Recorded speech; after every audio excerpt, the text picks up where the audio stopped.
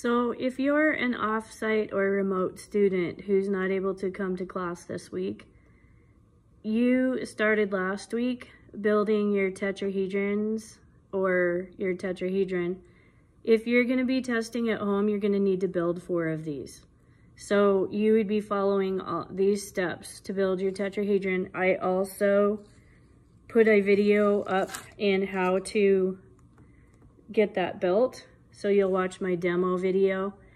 So you'll need 4 of those to test. We then would be at a place where number 6 on the lab sheet is you're gonna set the tetrahedrons on a piece of paper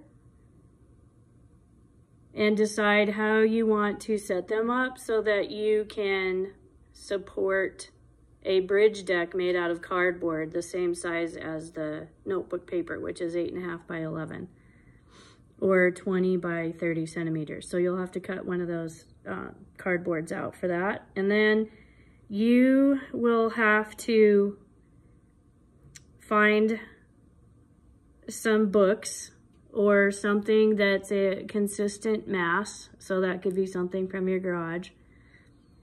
And you're going to place them on top of your deck one at a time until the bridge fails. So we're testing the tetrahedrons to failure. So at this point, let's go ahead and look at number 8 on your lab sheet. So turn to this page, and on number 8, it says form a hypothesis. So in this particular lab, what I really would like you to do is draw a picture hypothesis of where you'd like to place your tetrahedrons, and you're going to actually guess how many books or how much mass you think your tetrahedrons will hold. So I'm going to show this to you on the board as if this were what you're drawing right here in this section. Okay, so right here you have this number 8, and you're going to, on a blank sheet of paper, you're going to be setting tetrahedrons where you would like to place them. Okay, so they can be anywhere on here. You just have to decide that's your hypothesis. Once you decide where you want them, you're going to draw them on your piece of paper as your hypothesis. So let's say that you decide that you want one in the center, and you need to draw your triangles big enough so that you can actually get evidence drawn on them. So then I have 3 more. So I might put one here, one here, and then one here. So I have placed my 4 so that in the center it doesn't collapse. You might decide that you want yours out here. Maybe you want yours out here on each corner. And that's fine too, but whatever your prediction is, you have to sketch it on number 8. Okay, some people wanted theirs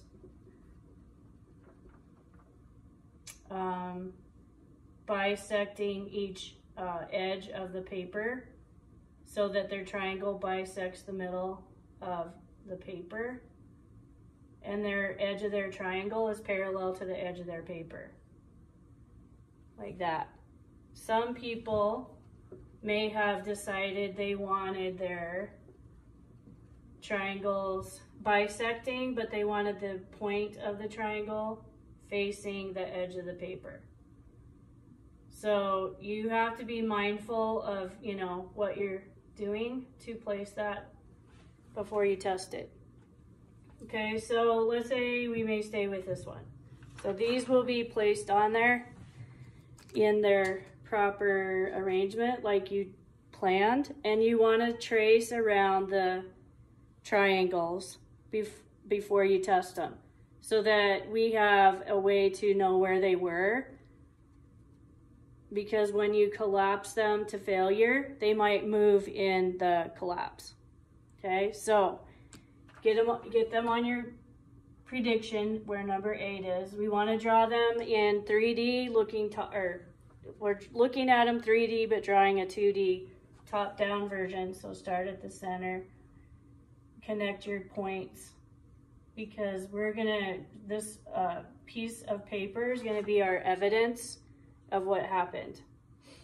Then you're gonna write over here to the right, or to the next part of your number 8, and you're gonna predict how many number of books or whatever you're using at home it's going to hold.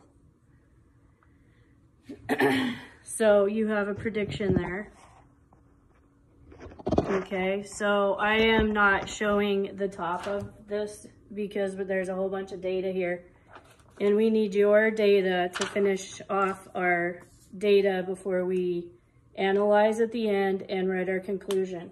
So at that point, you're gonna take your cardboard that you cut out and you're going to place it on top, put your books on top, count 5 seconds between each mass that you're adding to your bridge deck before you add the next one, and then to failure. So you're gonna go ahead and test it and record it. Once you record it, you're gonna write that down on number 10 on your paper. It's gonna say, how much did your bridge hold? How many books? Then at number 11, could you,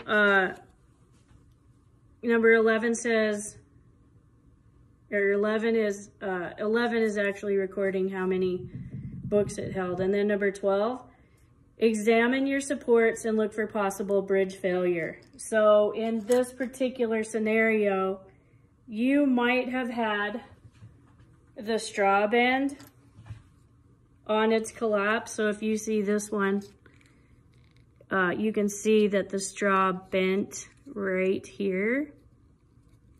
You can see that bend when it collapsed, but you can also see that these were very loose, and you also have a bend in the straw right here. And so how do you show the looseness, like the loose knots and the bent parts of your structure?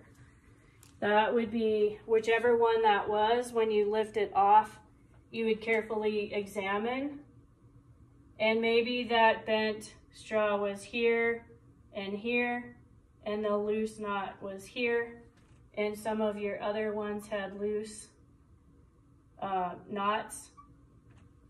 And if you looked at this evidence on the board, this particular crime scene or arrangement to predicting what happened without being there and looking at it, I might guess that this bridge fell this way when it collapsed, and it may not have even collapsed completely.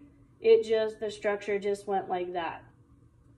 That is showing evidence of predicting, looking at your evidence, what happened. And so you have to record it so that we have evidence of that as a whole class.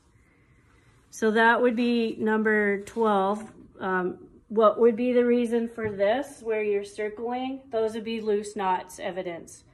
These marks through your straw pieces are where they bent. So for number 12, look for possible causes of bridge failure, loose knots, and why would the structures bend?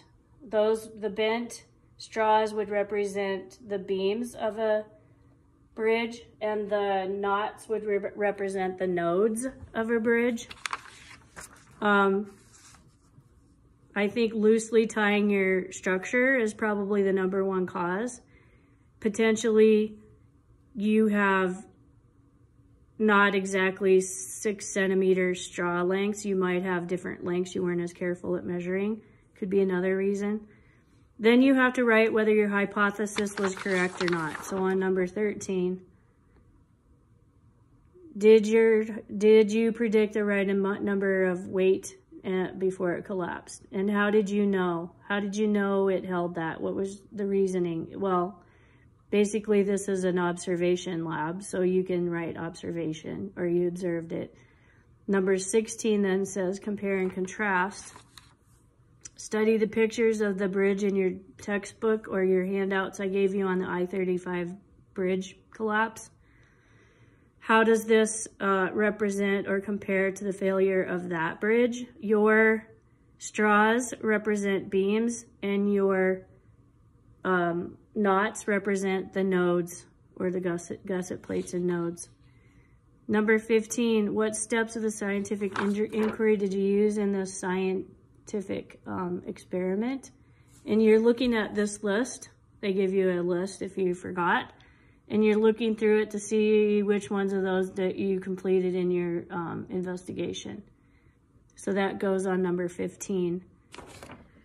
And then the second part of 15, what did you do? What would you do next if you could do it again to make the bridge hold more weight? So you would come up with ideas to do this a second time and try to make it a more rigid or structure that holds more weight this time. So you're gonna write that on that second part of number 15. And then as a whole class, you can't do this part at like the very end conclusion because we gotta get all of our class data. And then I will show that to you, which is really all this data that we're collecting. And you can then write a conclusion. And then I will actually put a video up Thursday for how to write a lab report. And so you will have in Google Docs an assignment to write your official lab report on this experiment. Hopefully this helps. I know this is a rough way to try to do an experiment if you're 100% remote. So make sure you have your straws and your 4 tetrahedrons and your testing. You can step on a scale with, or whatever, add this book to a scale you have.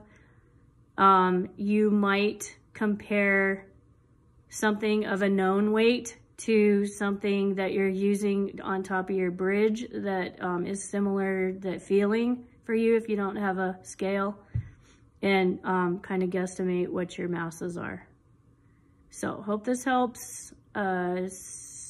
See you, or we will talk to you through a video again, and we will get that lab report written. So go ahead and get your tetrahedrons built and test your bridge deck and get your data so I can see it. You're going to need to send me a picture of your data on here. Or you can send me a picture of your data that looks like this, okay?